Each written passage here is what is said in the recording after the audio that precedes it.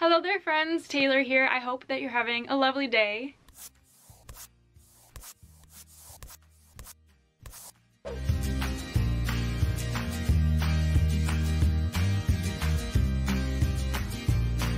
Today I'm going to be talking about all the books that I read in the month of March, and it was a total of 4. Well, technically I read 3 books in DNF 1. I was about like halfway, a little bit more halfway through the book, and then I just couldn't finish it. So 3 out of 4 books I read in the month of March. The first one being Long May She Reign by Rhiannon Thomas, and I really liked this book and enjoyed it. I gave it 3 out of 5 stars. Definitely not like a new favorite, and I'm not like obsessed about it, but I had such a fun time reading it, and I actually finished it pretty quickly, a lot faster than I thought I was going to, because it was just such an easy and fun read. So our main character Freya is 23rd in line for the throne, and she isn't really your typical court girl. She doesn't like any of the activities or participating in anything that deals with court. She would much rather be in her science lab doing experiments and a ton of other fun things to her. But then an extravagant banquet turns deadly and Freya finds herself on the throne. The king and everybody that was in line before Freya ends up dead, which puts herself on the throne, and she never in a million years would have expected herself as being queen. Freya has a lot on her plate. Not only does she have to be learning how to be queen, she can't trust anyone because she doesn't know who did it, and anyone could have taken out the throne and not liked the leadership. So she has to strategically know who she can and can't trust, but also Freya wants to find out who was behind all of it or who killed everybody, because there was so many deaths at the banquet that it was very tragic to everybody, and herself included. She just really wants to find out who did it, be better than the king before her. There is twists and turns, some things that you may or may not see coming, and I liked and enjoyed the process of Freya and the people that she has around her figuring out who did it, and also Freya, her transition. Someone that's not just a science lab lover, but transitioning into this beautiful queen who has all the best qualities to become one. I really wish that it was like maybe a duology or a series, so that way I could fall in love with it even more. I think that I would have liked just a lot more out of this book, and more time to fall in love with the characters, and just more. So I liked it, glad that I picked it up, wish there was more, and it was definitely a fun time. Next up was the book that I DNF'd, and which was super surprising to me.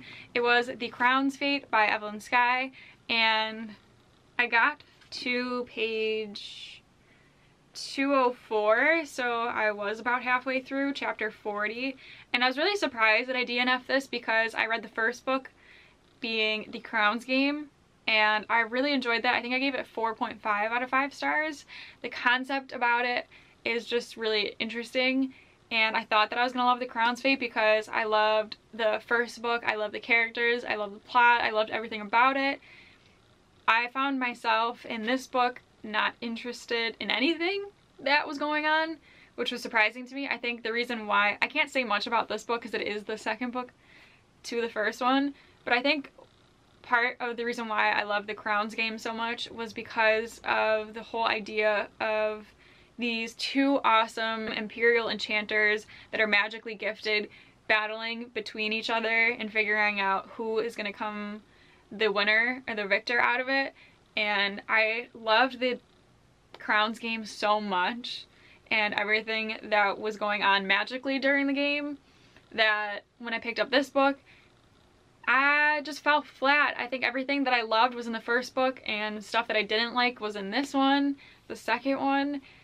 I'm super upset because I had such high hopes for this one. I just found myself just kind of lackluster or like bored of it, and I really did try to push myself through the book, but my New Year's thing is that I don't want to try and push myself to love a book if I'm not enjoying it, because I feel like that puts me in so much more of a reading slump, is forcing myself to read books that I don't like just because I want to finish them and maybe I have a mindset of wanting to finish a book because maybe the next half I would have loved it, but I'm at a point where I'm only trying to read books that I truly love and enjoy, and if I'm like halfway through or 3/4 through and I'm still not loving it, I don't want to force myself to finish it.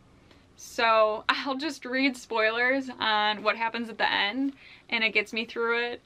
And that's what I did for this one. I kind of read the spoilers for the end, and I'm really glad that I didn't finish it. So obviously a 1 star for me. I still really love the first book. I just didn't like the second one. The next book I just picked up on a whim, and it's been hidden on my shelf for a while since I bought the book, and I almost forgot that I had it. I don't know what drew me to wanting to pick up this book, but I'm so glad I did because it is my first 5-star read in what feels like forever, and it almost like jump-started my love for reading again. And I've been in such a rut and a slump that this book just gave me so much encouragement and happiness. That being The Secret History of Us by Jessie Kirby. Like I said, gave it 5 out of 5 stars. It's a pretty short book too. I went through this really quickly. I listened to the audiobook and physically read it at the same time. Our main character, Olivia, was in a really tragic accident. It was almost a near drowning. She ended up being saved, and she was in a coma for a couple days, and in the hospital when she wakes up, she realizes that not only does she not remember the accident, she doesn't remember the past 4 years of her life. So the last part of her life that she remembers is the summer basically preparing to go into her freshman year of high school. Doesn't remember that she has a boyfriend, doesn't remember that she lost one of her best friends, doesn't remember that she's vegan, and a lot of other stuff in her life. Just no memory. She changed a lot in those 4 years, and she can't remember a single thing. So this book is basically Olivia trying to remember and figure out who she was. But the most important thing I found in this book that I took out of it is that she was basically finding herself throughout this journey. I found this book truly emotional and passionate, that Olivia is trying to really find out herself and who she truly is. And what was beautiful was her giving up trying to become who she was the past 4 years and what everybody tells her she is. People can truly change a lot, whether it be days, weeks, months, years. You can, in a sense, become a totally different person. That is what Olivia is struggling with, is that everybody's telling her who she was during those 4 years. But Olivia woke up and she was still the same person who she felt she was 4 years ago. And she loved that person. So this journey throughout the book is Olivia trying to find herself in her own way and not trying to have everybody's views about her, of who she became during her high school years, and her just focusing on herself, because you know yourself the best. You can have all these people telling you who you are and their opinions about it, but the only person that truly knows yourself is yourself. Really loved getting to immerse myself in this book and also be on the journey with Olivia herself, figuring out who she is. Something that I liked about this book that I don't know if other people would like, but I sure did, was that we didn't have a backstory on Olivia in her 4 years of high school. So we also were clueless. It was like we woke up with Olivia not knowing anything for the past 4 years. And I liked that, because I feel like if I knew her decisions or her choices when she was in high school, that maybe that would have affected how I viewed how she handled things, or in a sense. But the fact that her frustrations on not knowing anything and trying to figure it out, I felt with her. And I don't know if I necessarily would have felt those same feelings if I knew her prior history or anything. So I like that we were kept in the dark about her life, and we also figured out along the whole entire book things about her that she didn't know. I like that fact. So being kept in the dark and finding out the things the same exact time as Olivia was finding them out, and how she handled them and moved forward with herself, I just really loved. So I have so many amazing things to say about this book. There's not one thing I really didn't enjoy. And like I said, it's a pretty short book to get through. I recommend this book. I think it was amazing and I can't get enough of it. This is my first Jessie Kirby book too, and I really want to pick up more books by the author because I loved the writing and the story and how it was told so much. I am just obsessed with this book and love it so much. And the last book that I read in the month of March was The Arrangement by Robin Harding. Let me tell you, this book, ooh, I kind of wish this was another thing that I DNF'd it, but I didn't. I read the whole thing. The only thing that I was surprised and enjoyed about this book was the ending because I didn't really see it coming, what happened. Everything else in the book I didn't like or care for. I didn't like the main characters, didn't like anything about it. The only thing that was interesting was the ending. So unfortunately I read this whole thing and didn't like it at all. I gave it 1 out of 5 stars. Not for me. In my review that I posted, I was just like, no thank you. I had no problem with what the book was about because I obviously knew it going into it. It's about the world of like sugar daddies, sugar babies, and the ins and outs of what it's like to be in that world.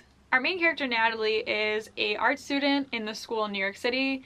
Obviously having a really hard time. She moved there from across the country. She doesn't have a lot of money. She is with, in her opinion, some terrible roommates. So many things go wrong in her life. Struggling in New York City. She ends up turning to this person that was in one of her classes as a friend, and she kind of introduces Natalie into the world of sugar daddies and kind of explains to her the ropes of what it's like and all this other nitty-gritty details about what it's like to be a sugar baby. So Natalie goes on a date with one of the sugar daddies named Gabe, and he turns out to be someone that she didn't expect. She also went on a couple other dates, but they ended up going very badly, which isn't surprising. But she thinks of Gabe as someone that's different, not your typical sugar daddy. She falls in love with him and things go down from there. Gabe became a sugar daddy because he wanted to just pay these women to do whatever he wanted basically and not have any string attachments, which was all fine and worked really well for him for the past girls that he had as sugar babies until Natalie came along and she became too attached, which is not great for someone who is married and has a kid. So things go down from there, and I didn't like Natalie. I did not like Gabe. Didn't care about their sugar daddy, sugar baby relationship. I thought that they both were crappy people. So that's probably why I didn't enjoy anything about the book, because I didn't care about them as characters. The girl that Natalie introduced to the sugar daddy, sugar baby world, I would have much rather had her as the main character, and I think maybe I would have liked the book more. I did not like Natalie. Also did not like Gabe. I wish the book was written in the friend's point of view. But yeah, you get both sides. You get Natalie's side and you get Gabe's side. Didn't like either of them. Didn't care. But yeah, that's all really I have to say about The Arrangement. So kind of a weird reading month where I had a 5-star book, I had a DNF, I had a 1-star that I absolutely did not like, and then I had one that I just purely enjoyed. So it was kind of all over the border for me. But that is it for my March reading wrap up. Let me know some of your favorite books in the month of March. If you had any 5-star reads, let me know what some of yours were down below in the comments. Thank you so very much for watching this video. I hope that you have a magical, wonderful day, and I will see you all in my next one. Bye!